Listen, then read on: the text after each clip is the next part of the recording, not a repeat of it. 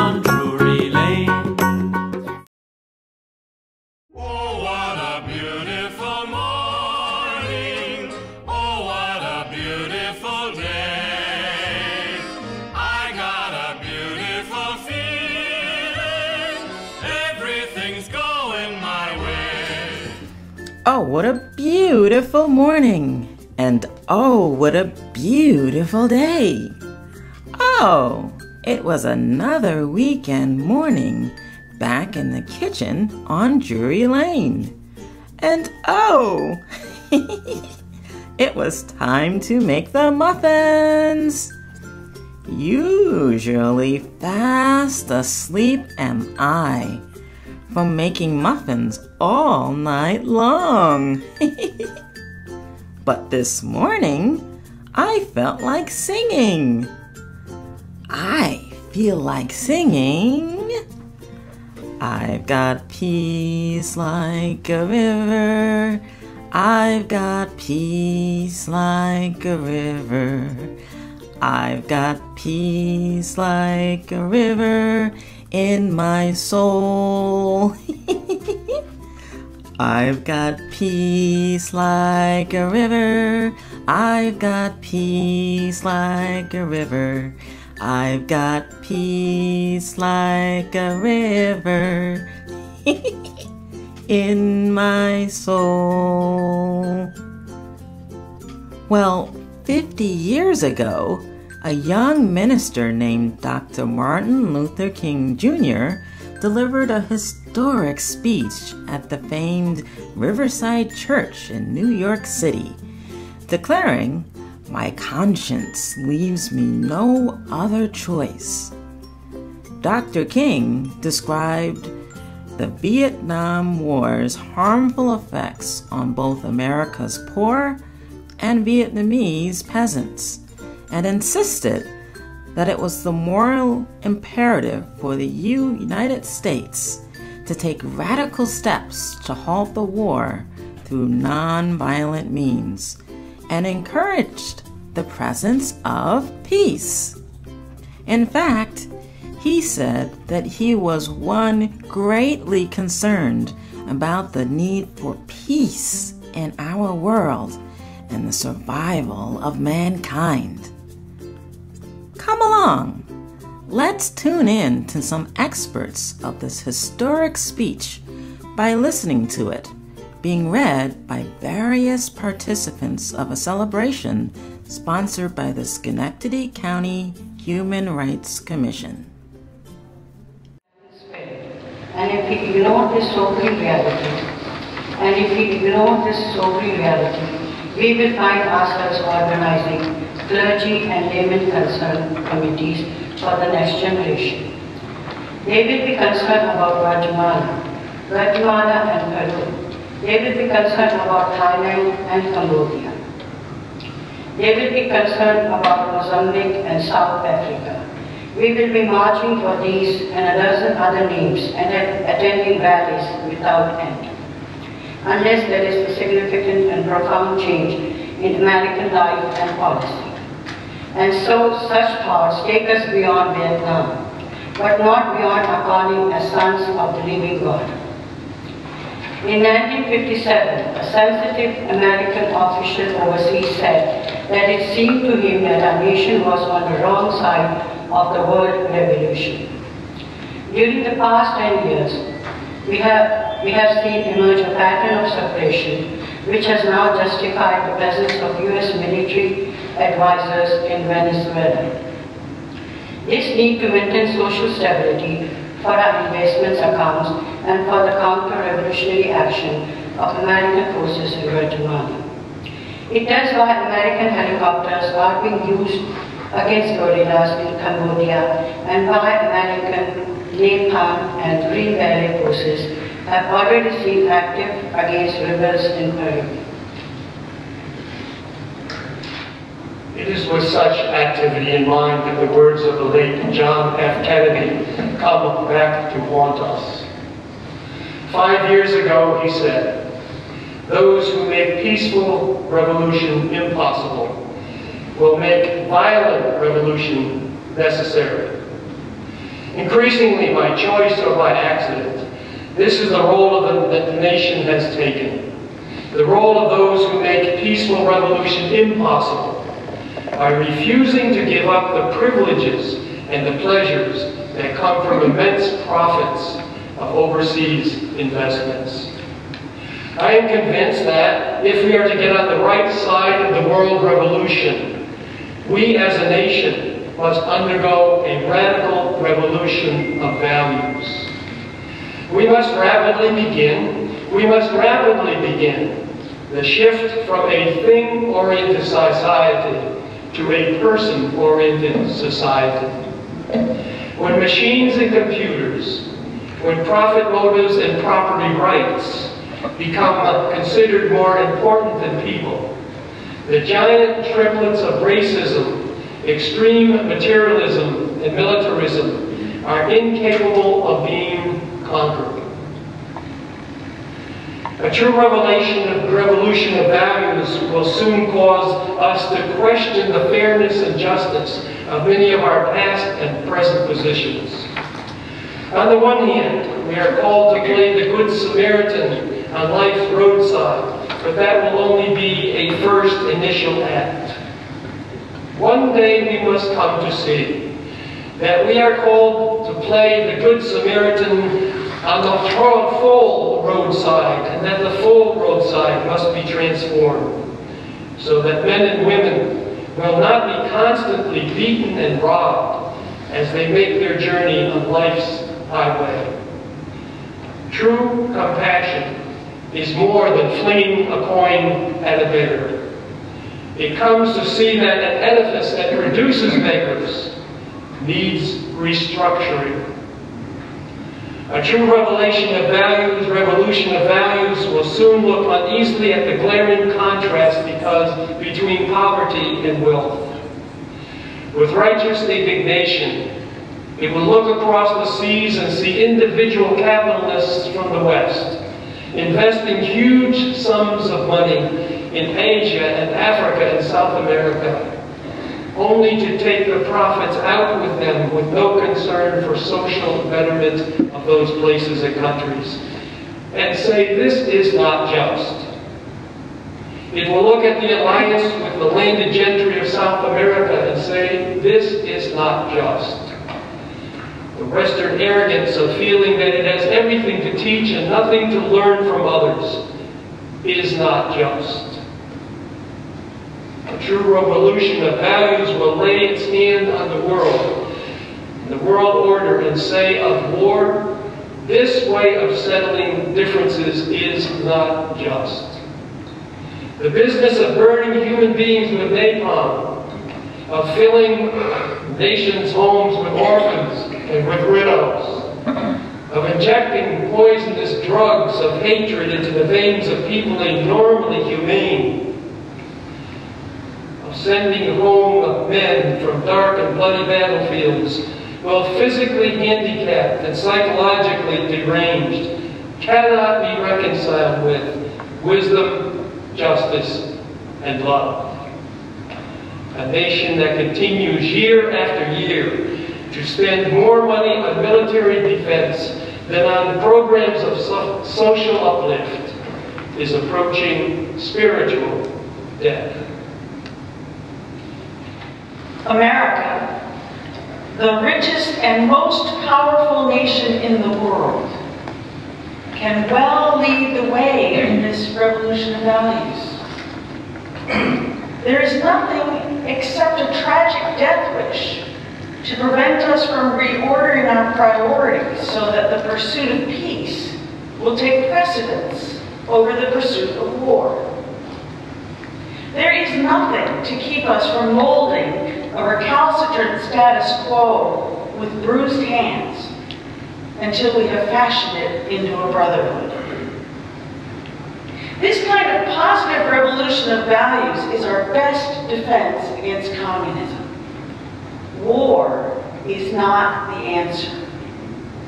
Communism will never be defeated by the use of atomic bombs or nuclear weapons.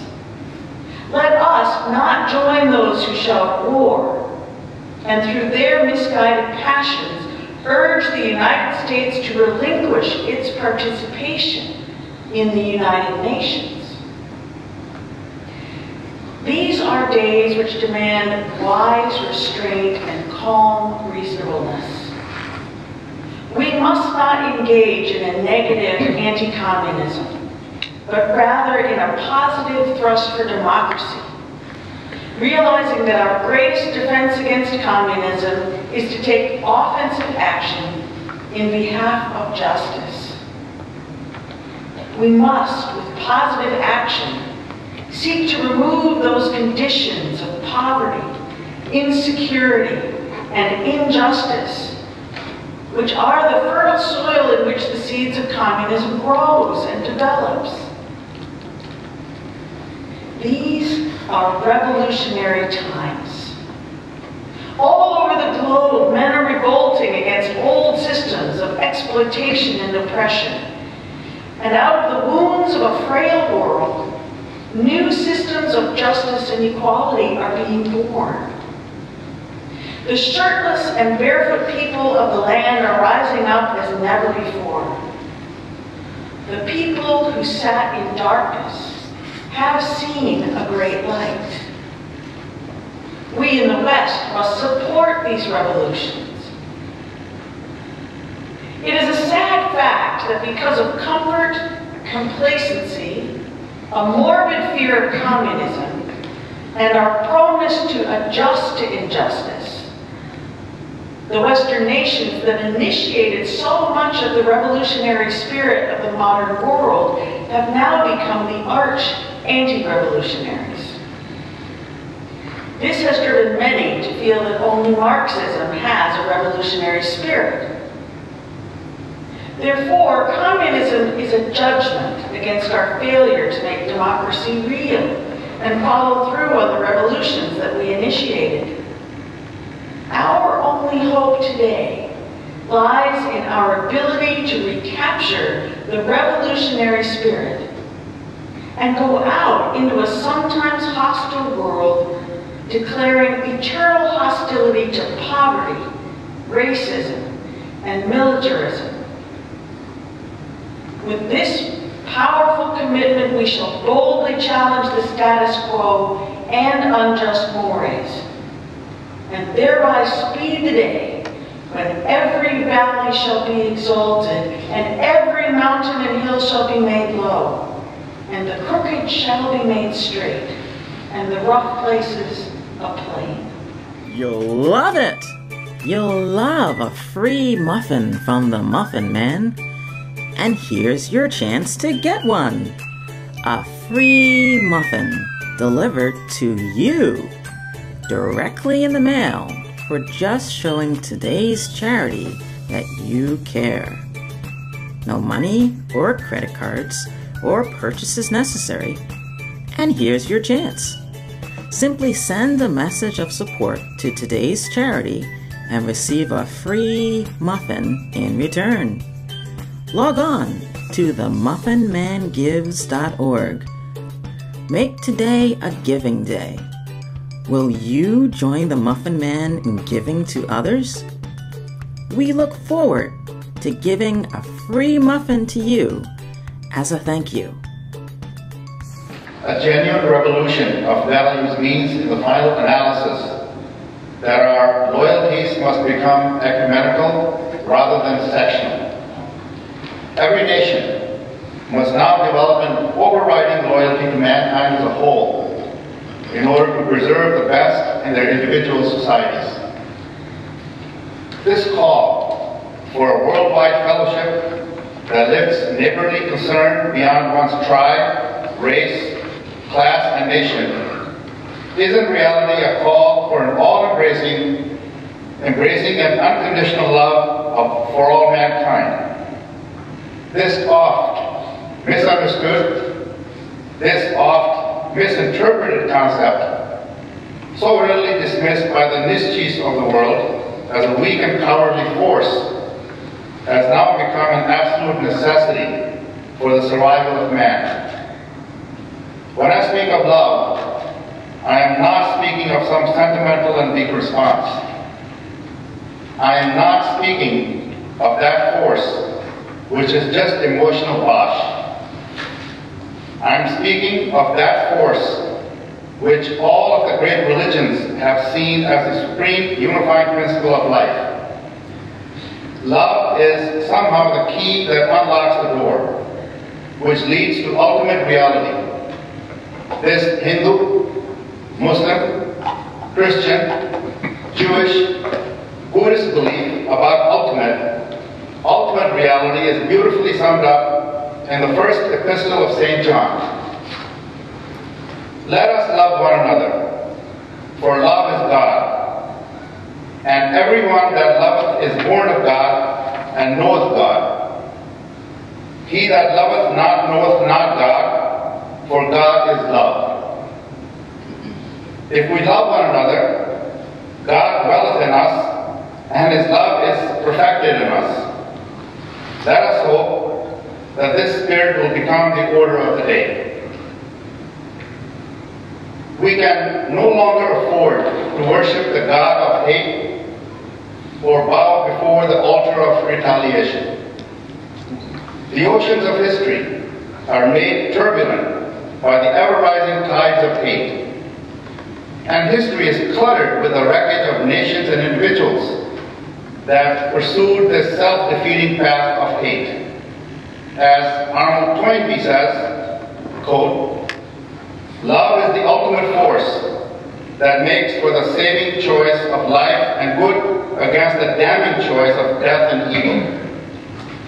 Therefore, the first hope in our inventory must be the hope that love is going to have the last word, unquote. We are now faced with the fact, my friends, that tomorrow is today. We are confronted with a fierce urgency of now. In this unfolding conundrum of life and history, there is such a thing as being too late. Procrastination is still the thief of time. Life often leaves us standing bare, naked, and dejected with a lost opportunity. The tide in the affairs of men does not remain at flood. It ebbs. We may cry out desperately for life to pause in her passage, but time is adamant to every plea and rushes on. Over the bleached bones and jumbled residues of numerous civilizations are written the pathetic words, "Too late." There is an invisible book of life that faithfully records our vigilance or our neglect. Omar Khayyam is right. The moving finger writes, and having writ, moves on. We still have a choice today. Non-violent coexistence or violent co-annihilation. We must move past indecision to action. We must find new ways to speak for peace in Vietnam and justice throughout the developing world, a world of borders on our doors. If we do not act, we shall surely be dragged down the long, dark, and shameful corridors of time, reserved for those who possess power without compassion, might without morality, and strength without sight. Now, let us begin. Now, let us rededicate ourselves to the long and bitter but beautiful struggle for a new world. This is the calling of the sons of God, and our brothers wait eagerly for our response. Shall we say the odds are too great? Shall we tell them the struggle is too hard? Will our message be that the forces of American life militate against their arrival as full men, and we send our deepest regrets? Or will there be another message of longing, of hope, of solidarity with their yearnings, of commitment to their cause, whatever the cost? The choice is ours, and though we might prefer it otherwise, we must choose in this crucial moment of human history. As that noble bard of yesterday, James Russell Lowell, eloquently stated, Once to every man and nation comes a moment to decide, in the strife of truth and falsehood, for the good or evil side, some great cause, God's new Messiah offering each the bloom or blight, and the choice goes by forever twixt that darkness and the light. Though the cause of evil prosper, yet his truth alone is strong. Though her portion be the scaffold, and upon the throne be wrong, yet that scaffold sways the future, and behind the dim unknown standeth God within the shadow, keeping watch above his own. And if we will only make the right choice, we will be able to transform this pending cosmic elegy into a creative song of peace. If we will make the right choice, we will be able to transform the jangling discords of our world into a beautiful symphony of brotherhood. If we will but make the right choice, we will be able to speed up the day all over America and all over the world, when justice will roll down like waters and righteousness like a mighty stream. So ends our reading.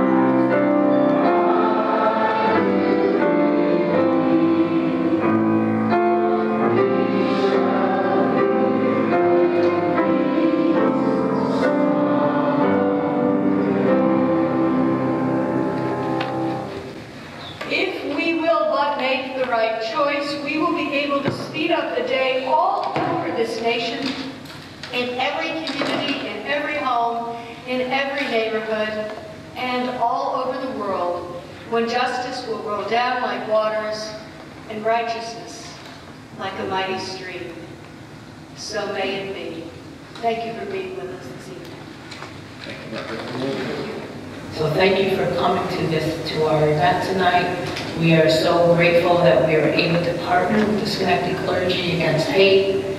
We're so glad that we're here with the family here at the Unitarian Universal Society of Schenectady. We want to thank you for opening your doors to us and allowing us to come in and to partake in this celebration service of the legacy, but also to remember that it's time to break the silence. We no longer can sit on the sidelines and complain about what's going on. But let us get involved where we are in our own local community. If you're a pastor, be a good pastor and pastor where you're at. If it's small, Teach those who are in the small, because later on you will become great. But wherever you are now in your capacity, do it in a spirit of excellence, and that's doing the best that you can with what you have. And do everything in the spirit of love, because love tears down walls and brings people together and changes people's hearts. And as people's hearts change, that's where communities change. And as you become a change agent, now you are making an impact, an effective instrument that you will be used to touch the lives that needs to be touched in these tumultuous and difficult times.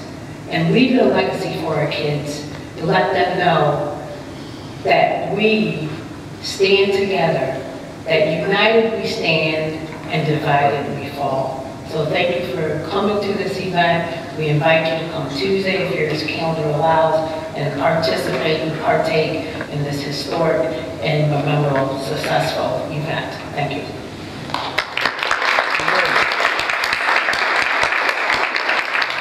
Well, welcome back. I'm still trying to bake the muffins. But finally, I think we're finished. I hope you enjoyed our show today. If you would like to make an order or donate muffins to charity, then please go to the website listed below. With every muffin order, we donate muffins to the charity of your choice. I call it giving your dough to charity.